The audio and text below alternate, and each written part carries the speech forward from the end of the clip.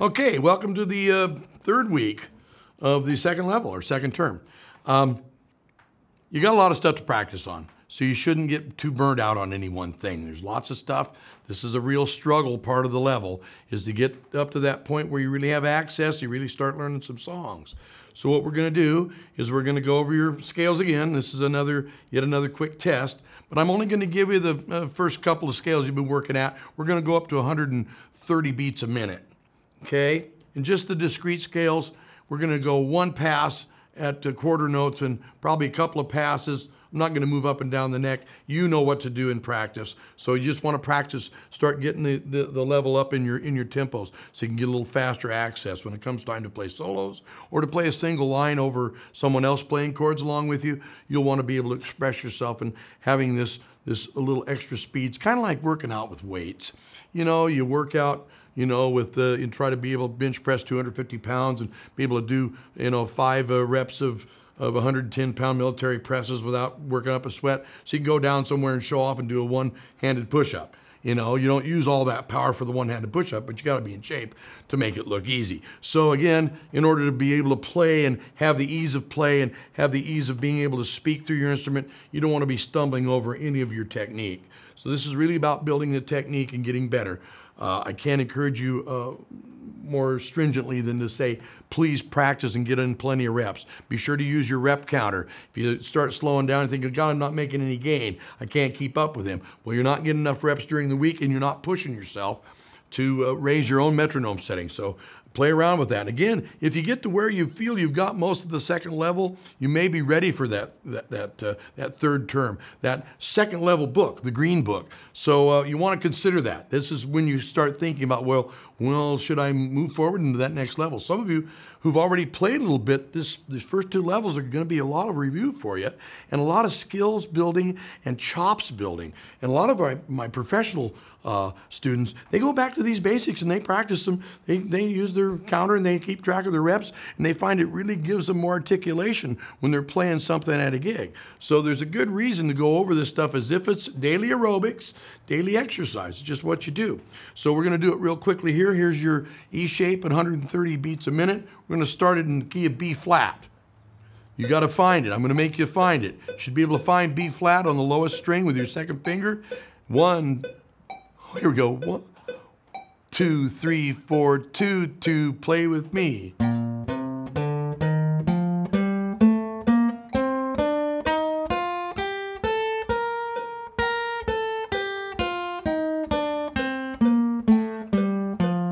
Double it up.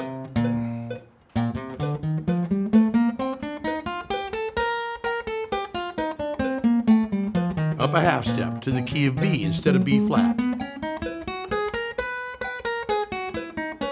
And we'll stop right there. So you get the idea. So we're going to go to A shape. We're going to start that in the key of D flat. You find it on your own. Here we go, 130 beats a minute. 2, 2, 3, play. Quarter notes.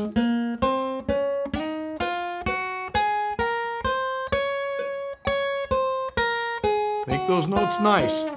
They're notes you intend to play. Double it up.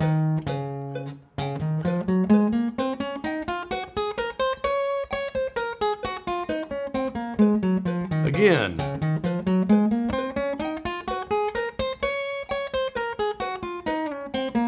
Up a half step to the key of D.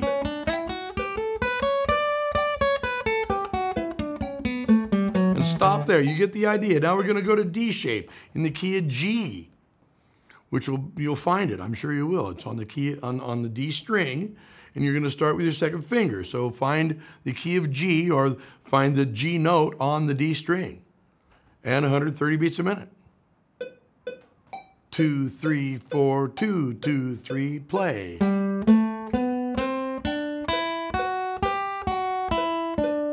Double it up. Again.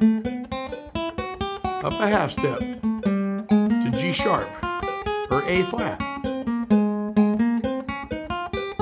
Up another half step to A. And you get the point. Okay, we're gonna go to C shape. We're gonna be an E flat. Starts with the pinky on the A string. Here we go. 2, 3, 4, 2, 2, play with me.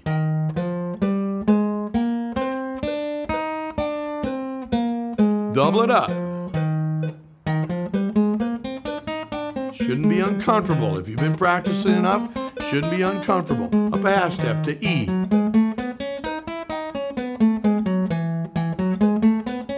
And so on. Okay, now we're going to go to B flat again with the pinky on the lowest string for G form. Here we go. 1, 2, ready, play. Try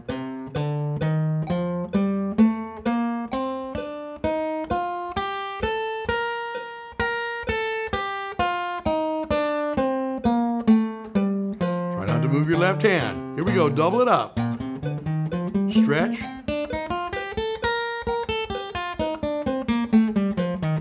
Up again.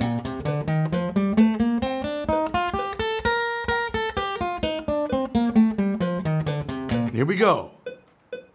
1, 2, 3, 4, 2, 2, play with me.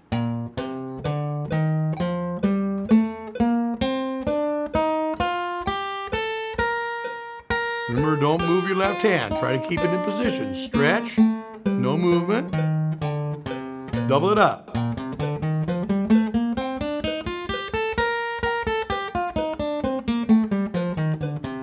Again.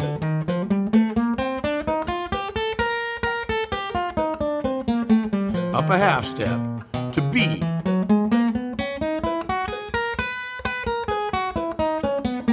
Very good, and stop there. Okay, now you get the idea. That's the speed you should be at. It shouldn't be uncomfortable, and like the old professor, you can play these a million times and still mess them up a little bit, but that's okay. Just keep practicing until you get real consistent. It's like a golfer. You don't play scratch golf every day, but you hope you always play scratch golfer better when you're in the tournament. So that's what all the practice is about.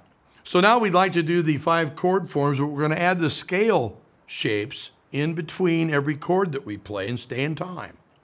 So it's going to be a little different exercise. It's basically the spelling bee exercise.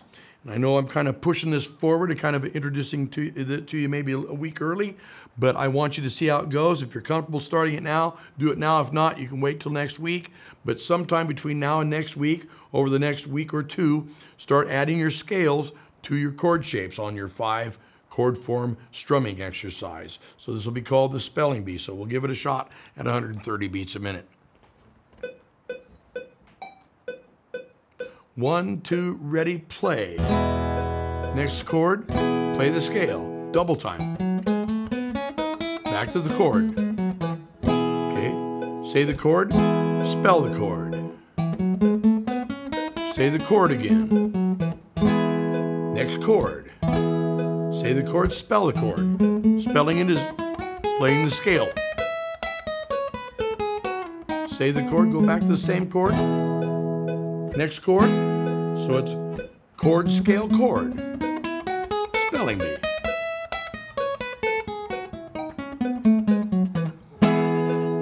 Next chord, going back down, same thing.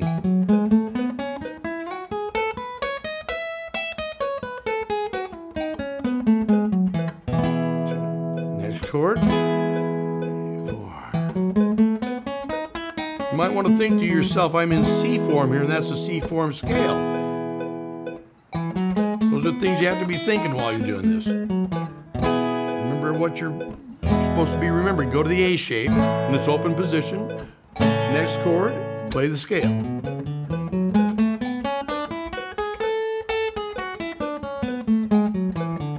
Chord. Got most of it? Here we go. Just like practicing hurdles. 2, 3, next chord. 2, 3, 4. Next chord. Let's do the last in our series. We'll go back down. Back to D shape. Play the scale.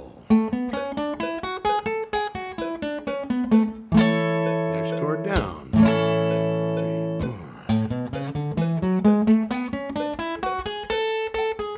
4. This verifies your chord shape and your scale shape together as one thing. Here's your shape, here's your single fingers playing the notes within that shape. Very important to learn this. And last chord, of course we don't play any scale there. Here's D shape. Nothing in open position. Out of open position, play the scale. Kind of verifying what shape you started with. 2, 3, 4. I guess I can't talk and do this all at the same time. We'll start that again. Here's D shape. 1, 2, 3, play. No scale at first.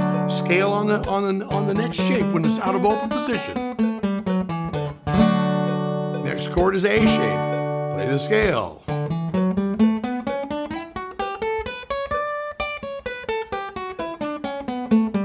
Back to the chord. Next chord up the neck. Didn't get all the notes. We'll try it. We'll try it again. Everybody's going to have that problem.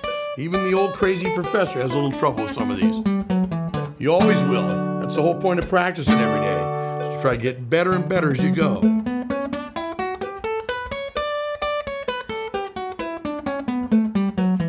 Back to G form. A beast of a chord shape. But you need it.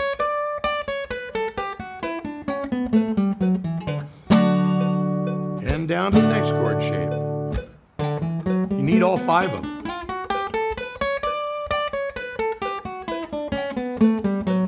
2, 3, next shape. 2, 3, 4. 2, 3, 4. G. Scale shape.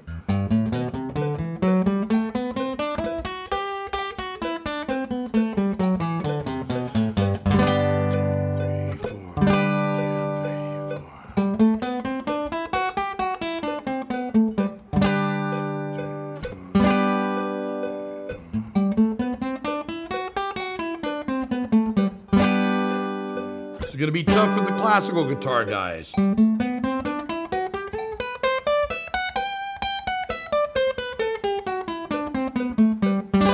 back. 2, 3, 4. 2, 3, 4. 2, 3, 4. 2, 3, 4.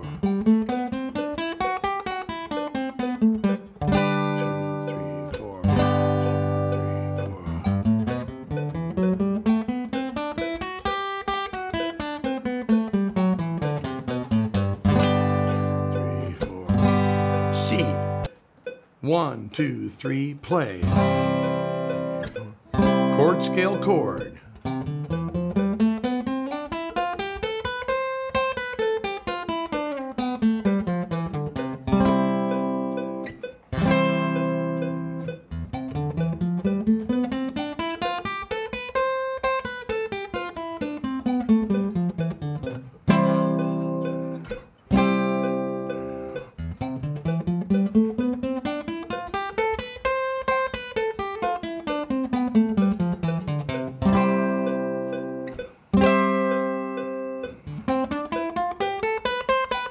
D shape, and it's the top one back to the next one. One lower is E shape.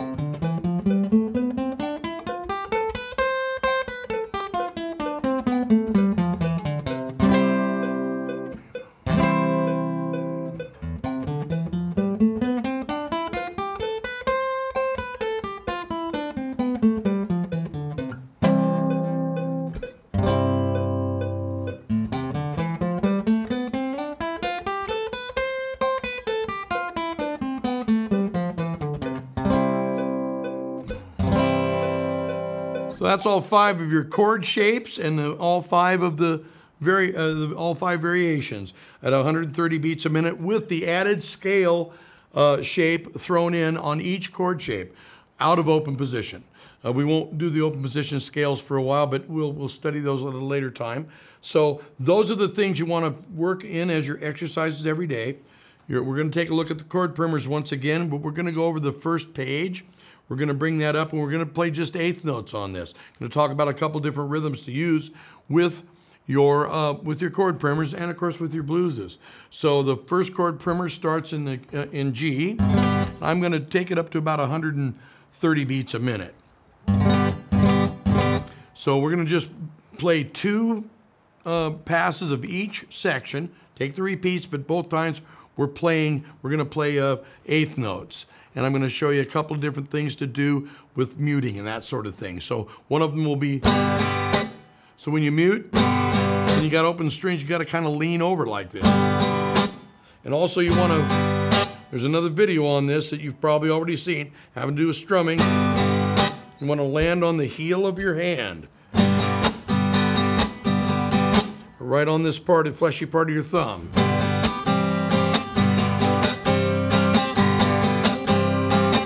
And I may be leading some of the chords with a couple of bass notes. So just watch closely, and this will be part of a lesson where you have to use your ears and kind of watch my left hand real close. So here's 130 beats a minute. 1, 2, 3, play.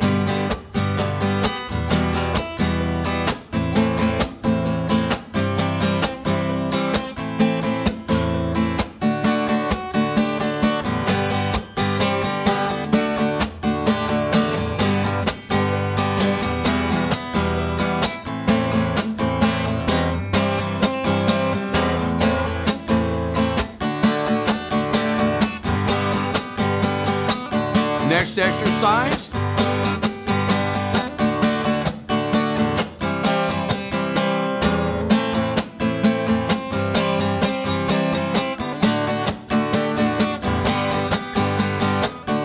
Again.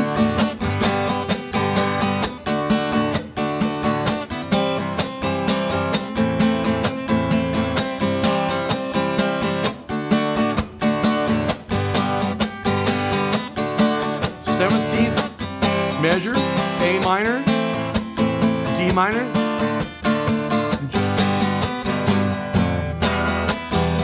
A minor, D7,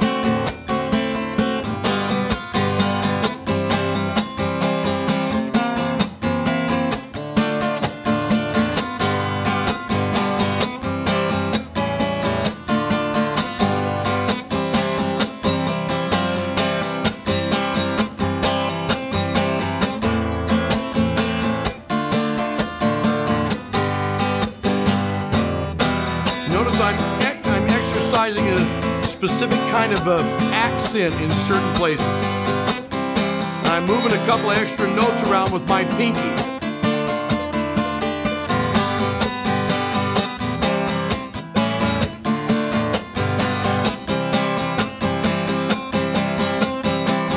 All right, I may have added an extra chord or two in there too, but that's the fun of it. Once you get these chord cadences going, start actually writing songs over them.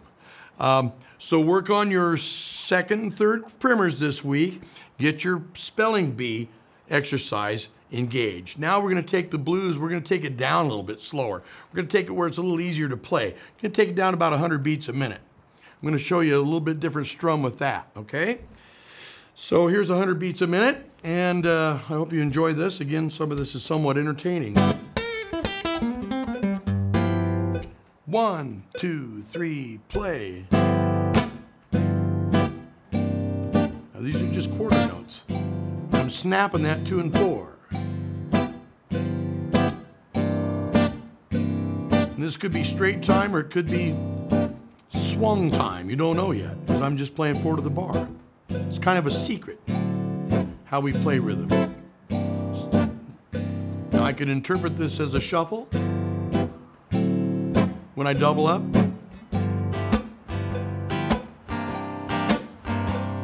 I'm still muting with the back of my, with the heel of my right hand, and I'm relaxing my left hand to give a nice mute. Sounds like a bunch of drumsticks clattering together in a box. It has a nice percussive effect. A bunch of bamboo slats being slammed on the ground by a bunch of beautiful native women. Sometimes you get that sound working. Now I'm going to play it straight time, like I'm playing a rock tune.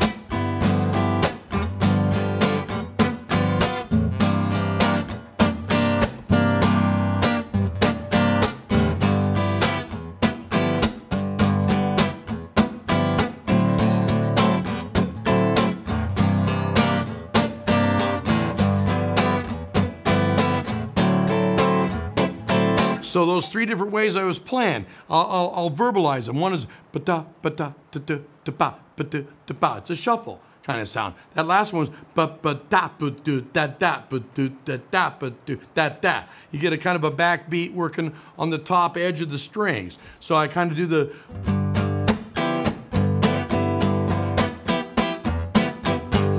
Depending on what part I strike the lower strings, what part of the measure I strike that with, and the rhythm I decide to use, the syncopation in the eighth notes I decide to use, it creates a feel. So you want to start experimenting with that, because again, once you get to where you can make the straight changes like this, and not have any problems getting to back and forth to the chords, then you want to start adding some feel to it. The feel that you want to have involved, the stuff you want to play, the rhythms that you feel good about. So here's where you got to start listening to your favorite people. Okay, start adding some of that into your repertoire of what you're listening to. Pick out some of your favorite tunes, and we're going to stop right there. Here's the other thing I want to be sure we get to. Don't forget to go back to your reading section and study your single lines in open position. Fifth week, we will go through that page with you with a metronome so you can see what it sounds like. It's not a song. It's a way of learning how to read the notes, quarter notes at a time, in open position with your hand in this position. Then there's two other what we call etudes, or little songs that have chords and melody to them. And I can play those melodies for you so you get to hear what they sound like. That's kind of your goal over this 10 weeks. And then in the next 10 weeks that you spend time, you want to get to where the stuff in the book that's single lines, it's meant for you to study the open position reading, that you spend some time with that. So later on when you want to play a lead sheet, playing a lead line from a lead sheet is not foreign to you. You want that to be a part of what you do, is learning to read music on the staff, not just playing rhythm and chunk and chords, which there's nothing wrong with either of those things, but you want to get the whole meal deal here. So we'll see you next week. Keep practicing. Thanks.